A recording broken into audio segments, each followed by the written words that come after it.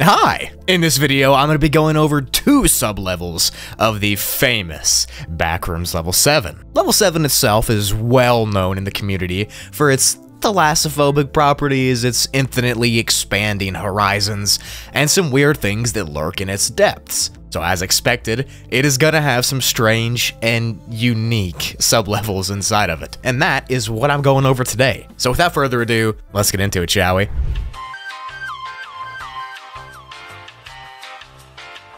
Level 7.1 is first for today, and it's also known as submechanophobia. It is classified as a Class 4E environmental difficulty, and is unsafe, unsecure, and not safe at all. The name submechanophobia means the fear of man-made objects that are submerged underwater, if you didn't know. Level 7.1 takes the appearance of a dark section of ocean that sprawls out for miles. The water here is notably more salty and has many more objects floating inside of it than the regular parts of Level 7. People can tell it's saltier here because everything floats easier due to the salt content. The water itself is not too rough, there's not that many waves, it's actually very still and calm. And beneath these murky, calm waters of the level, there are tons and tons of man-made objects. Shipwrecks, submarine wrecks, weird statues and strange buildings, all of that right underwater. While treading water, you can actually look down below you and see these dark, ominous outlines of those objects below the surface. And this will give every wanderer who comes to this sublevel huge submechanophobia feelings, and it'll fill them up with genuine horror of what's beneath. Your throat will tighten up, you'll start to panic, and you'll start thrashing around in the water, and once you see those dark objects, you'll begin to hyperventilate and get really, at your core, just freaked out. It is imperative that you just relax and stay calm if you want to survive this level, so don't give in to the fear. The things under the water are subject to deteriorating and collapsing very fast. They seem to do that at a much faster rate than in normal water because of the salt content here, and this leads to things constantly falling down to the seafloor below. Now the water actually isn't that deep in this section. It'll max out at like 30 or 40 feet deep, but since it's darker, you really can't see the bottom, so it gives it a way deeper feeling. This sublevel is actually home to many fish, and Level 7's main part seems to not have any fish besides a few level exclusive ones,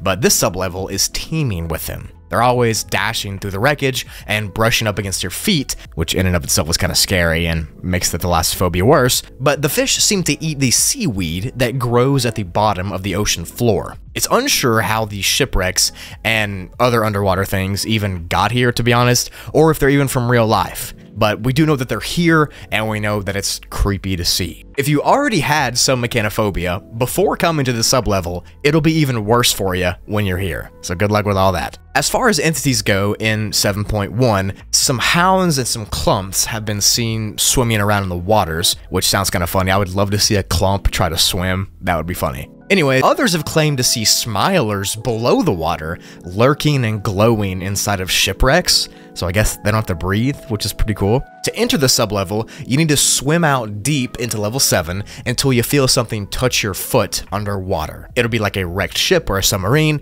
and once you do that, you'll notice that all your surroundings have turned dark, and the sea has calmed down, and you're in these submechanophobia waters. To exit, you can find an underwater tunnel that will lead you to level 8. Now you might think that it could not possibly get worse than an anxiety-inducing expanse of water that fills you with horrifying thoughts of submechanophobia, but you'd be wrong, because it's about to get worse right now. The Hadal Zone is next, and this is a very interesting sublevel. It is classified as a Class Unalive Zone, and is extremely, extremely dangerous due to its environment being just uninhabitable and lifeless. Now this is very disturbing, so viewer discretion is advised. If you get squeamish over descriptions of unaliving, you might not want to watch. You have been warned, don't say I didn't warn you. This sublevel is accessed by swimming under the water on the regular part of level 7 and finding a massive, deep chasm hole just there. You can't see the bottom,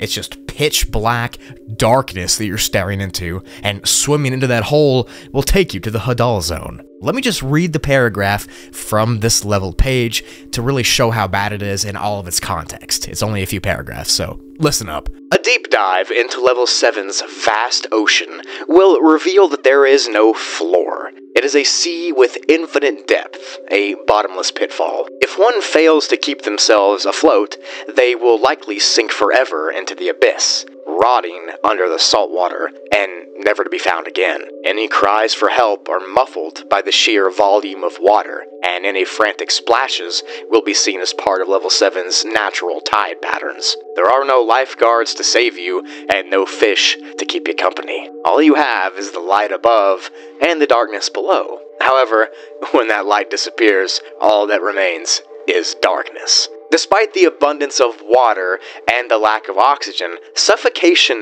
never seems to kill anyone here. There will be excruciating pain in your lungs that will grow more intense the longer you hold your breath, but this will subside eventually after your body grows accustomed to the environment, usually after 20 minutes. It is recommended to hold your breath at all times, even if you feel like you must breathe.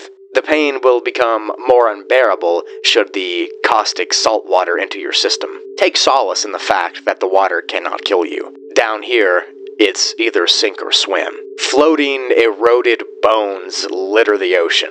Most are seemingly from human skeletons, but some of them possess unusual properties that have never been seen in any living being. As one sinks deeper into the chasm, these unidentifiable bones grow in number and size. Some individual bones have more mass than the entire skeleton of a whale. Colliding into one of these massive structures is almost a guaranteed way to inflict major trauma on your body, possibly rendering you unconscious several kilometers under the surface. Structures of jagged, sharp rock can be seen as one descends, protruding upwards like the hands bursting from the earth. The surfaces of these rocks are extremely rough, enough to scrape human skin with even the slightest amount of friction, though the water occasionally manages to wash the off the structures. Remnants of flesh can still be seen, stuck to the piercing edges. These are trophies, meant to remind people of the rock's victims. Nobody floats. The tremors of the ocean floor grow more violent by the second. The increasing water pressure transforms small headaches into excruciating ordeals. It is common for individuals to feel like they are suffocating, crushed under the weight of what feels like 100 boulders. The salt feels like sharp blades cutting into their eyeballs. The lack of air feels like a match being lit inside their lungs. In the darkness below, there is no seeing. There is only feeling. Dread and helplessness are present, of course, but most importantly, there is pain and suffering. You are nothing but a mere speck of dust in the Titanic Sea, a parasite disrupting the natural order of the environment. Do not be surprised if your surroundings try to exterminate you. Just pray that you make it out in one piece. Never come here again. So, yeah, essentially, this level is an extremely low, excruciating fall into a dark chasm in level 7, where you slowly become more and more deconstructed and crushed by the pressure. It's not an instant unaliving. Somehow the level keeps you alive. Even if you can't hold your breath for that long, it'll still force you to stay alive until you sink deeper and deeper and deeper until you're never seen again. And that is why you should never, ever swim under the water in level 7, because you don't want to get sucked into the Hadal Zone. And there's no exit either. If I didn't make that clear, you're never escaping if you go in. So, be warned. So those were two sub-levels of level 7, both scary, but I feel like the last one, the Hadal Zone, was much worse. Hope you enjoyed it though.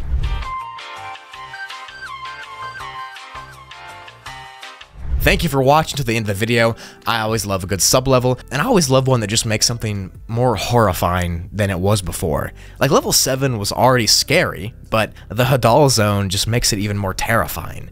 Just grabbed from the depths, to be pulled under slowly for eternity, barely being kept alive, but squished and crushed by the pressure, rubbed up against bones and rocks as you go deeper. It's a horrifying sight. Let me know if you could survive it. Leave a like if you could. With all that said, tell somebody you love them, because life's too short not to. And without further ado, I'll see you all in the next video.